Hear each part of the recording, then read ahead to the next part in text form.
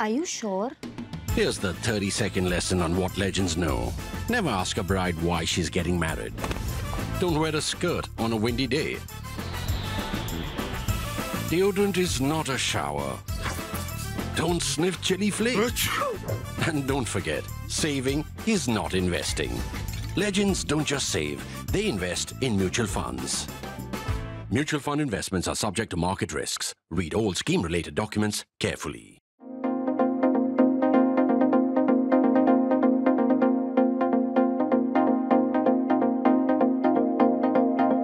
Before I set out to make this week's argument on national interest, my customary appeal, which hasn't gone out for some time, so to that extent, I've been complacent. And the appeal is the usual one, which is that independent media like us, the unhyphenated media like us, need support from wonderful people like you, listeners, viewers, readers. So if you have taken a paid subscription already, please top it up and renew it.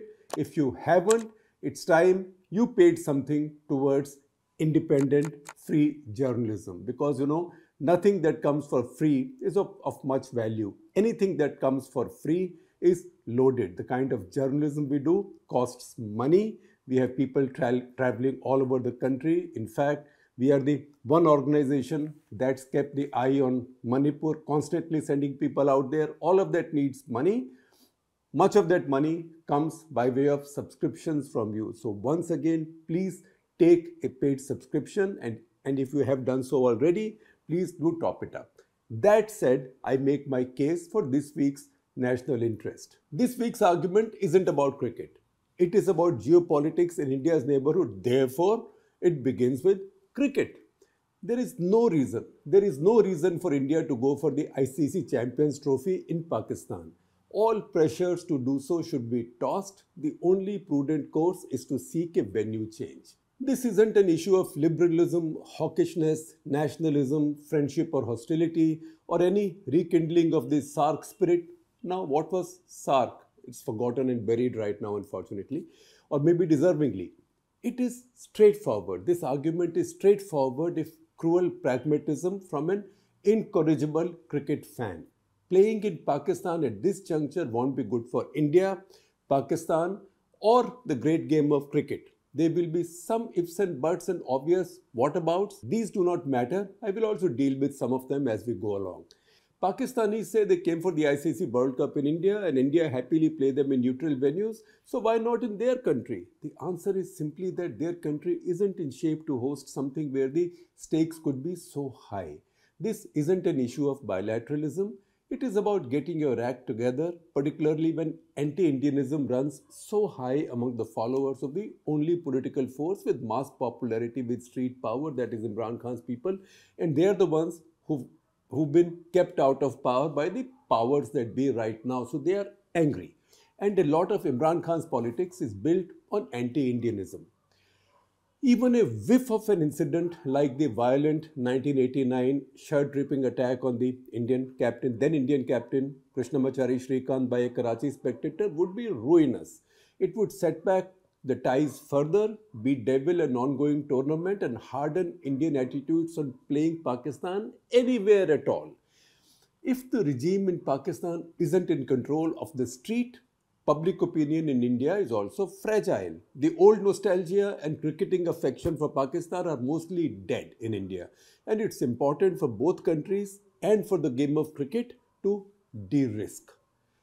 If the subcontinent is the new home of world cricket, where anything about 90 to 95% of its spectator base lives, in fact, a recent ICC survey said 90% of spectators of cricket live in the subcontinent, but I would say it's between 90 to 95%, closer to 95. Then the current state of its geopolitics is a tragedy for the game. It's a curse on the game. Pakistan has just seen an almighty protest in its capital involving fatalities. Bangladesh just lost the hosting rights for the ICC Women's T20 World Cup, which was shifted to the UAE because of political instability there. Cricketers in Afghanistan, whose cricket is improving most significantly in the subcontinent, can't even play one game in their homeland. In fact, they've never played one. Pakistan is the only country where visiting cricketers have been attacked, and not once but twice. Besides Srikanth 1989, the terror attack on Sri Lankan cricketers during the second test match in Lahore in 2009. Much has improved since then for sure. All other test playing nations have been routinely visiting Pakistan, having peaceful tours, and many international stars play in the Pakistan Super League or PSL. For India to be there, especially in this uncertain climate, is too risky for all sides. And I say this without any sense of being judgmental. There will be Indian support staff, there will be Indian diplomats in attendance and also in transit, and some spectators too. For the committed mischief maker, this will be a target-rich environment. We can anticipate the familiar arguments of competitive cussedness that you Indians were so rough on us also. Your hospitality also wasn't brilliant when our team, that will come from the Pakistani side, that when their team came for ICC World Cup, India's hospitality wasn't exactly brilliant. They were the spectator and journalist visa issues, partisanship of the crowds at Ahmedabad, the barracking of Babar Azam and Mohammad Rizwan, and others. Unfortunate as it was, it gives an indication of the troublesome possibilities with India and Pakistan now. Sometimes, when a relationship is so fraught, it is wiser not to expose it to elements you cannot control. It's important, therefore, that India and Pakistan at least keep playing each other in ICC tournaments wherever both sides feel safe. Unfortunately, we seem headed the same way with Bangladesh as well, where our men and women have played full red and white ball series recently in a cordial atmosphere, cordial, happy atmosphere, barring the usual competitiveness on the field. It was tragic for cricket, but also indicative of the deteriorating geopolitics of our neighborhood that while 12 Bangladeshi cricketers listed themselves at last week's IPL auctions, none was picked. Not one was picked.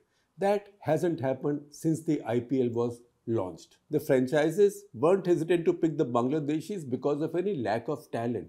There are some brilliant players there. Many of them have been regulars in IPL in the past. It is just that everybody weighs the political risk now. Add fan emotions to that. There can in fact be an IPL index of the evolving geopolitics of the region. The Pakistanis were not only welcome but sought after and celebrated until 26/11, after which the obvious lack of remorse on the part of the country's establishment, which persists to date, broke the hearts of the team's most die-hard fans in India. In fact, I will just give you a time reference. 2008 was the first IPL, the early part of 2008. Pakistanis came and played there. Later in 2008, in November, came 26/11. And that's when this relationship broke. Bangladesh, most unfortunately and sadly, has joined that category now, though we hope that this is temporary. See in contrast, the two other cricketing members of the neighborhood who've always starred in the IPL. Sri Lanka, which not only has players but also coaches and match officials now, and Afghanistan, for heaven's sake, which accounts for some of IPL's most popular performers. 6 of the 10 in the auctions have been picked and 1 has been retained. So at 7, this will be a large Afghan contingent. The broken cricket relationships in the subcontinent aren't about cricket but over the state of these nations. These are delicate, very delicate relationships. Pakistan chose to drop that porcelain jar with 26/11 and hasn't even made a pretense of making amends. Its perpetrators roam free, and the only reason they haven't struck again in a major attack since 2019 is India's post-Pulwama red lines. That India will retaliate deep inside their territory, and if this risks war, so be it. The nuclear bluff was called with Balakot. Nobody in the Indian subcontinent or among the larger public believes that Pakistan has got over its idea of using terror as an instrument of state policy. It most certainly, most definitely hasn't dismantled its terror infrastructure. With this Indian public opinion, it is tough enough just to host Pakistan at ICC events or even to play Pakistan at ICC events at neutral venues. Sending a team out wouldn't be courageous. It will be outright reckless and foolhardy. Ideas like the Indian team arriving in the morning, playing and returning in the evening are cute, but they only worsen the picture. Check out this November 18 tweet from American strategic scholar and region specialist Christopher Clary. He wrote, see this tweet on your screens, he wrote, both Pakistan and Bangladesh find themselves in situations where the current regimes seem unsustainable, but there is no pathway to a sustainable regime. This one sentence underlines India's predicament. Our big neighbors to the west and the east have regimes running on short and uncertain leases, sort of on daily wages. Anti-Indianism rules the street. In Pakistan, there is clarity on who's got the strings around their fingers behind the curtain. For Bangladesh, we can't even say with confidence that General Zaman, the army chief now, is the boss. The Dhaka regime is sui generis in the subcontinent. This is the first time that the voluntary/NGO sector has taken charge of a country, that to a country of 176 million, about 162 million of whom are Muslim. It doesn't matter whether Muhammad Yunus is a good guy or a bad guy. It is instead, where is he headed and what or who will come after him? Anti-Indianism will only take him that far. History tells us these things do not end well. Bangladesh, with an already evolved economy, fine social indicators, in fact, excellent social indicators, and per capita incomes heading to be twice Pakistan's, will ultimately land on its feet. India will then work that much harder to repair this relationship with Bangladesh. Pakistan, currently in the throes of its most unstable phase since the protests throughout Musharraf in 2007-8, is looking at much greater trouble. That's why it isn't even in its own interest to risk whatever goodwill it might still have on the Indian team's visit or to make it a political issue. Since Pakistan calls Urdu its national language, it might be in order for me to read out a line from Gulzar to them. हमने देखी है इन आँखों की महकती खुशबू, हाथ से छू के इन्हें रिश्तों का इल्ज़ाम न दो. Remember the song from Khamoshi? And then it goes on, सिर्फ एहसास है ये रूह से महसूस करो, प्यार को प्यार ही रहने दो, कोई नाम न दो. So I will make a best effort translation and a concise translation which would replace the word pyar or love with cricket and counsel patience. Leave emotions untouched, they are raw, let them be as they are until the time is right for a cricketing love affair. This isn't that time.